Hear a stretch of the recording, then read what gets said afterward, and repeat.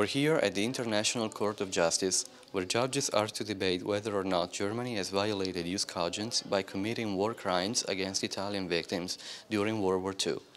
So far, Italy's position is in majority, and I'm here with a judge from the United Kingdom and a judge from New Zealand. And do you think Italy's position, the majority, will keep solid?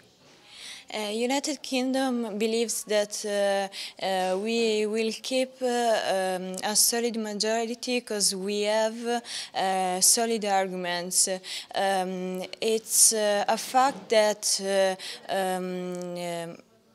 Germany has committed crimes against humanity and can't hide the fact saying just invoking just its jurisdictional immunity. So we think that the Italian position will win in this case because we defend human rights.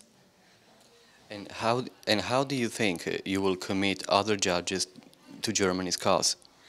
I think we're going to do that because we know that Germany violated the jus cogens, but we truly believe in the state's immunity. So we think we can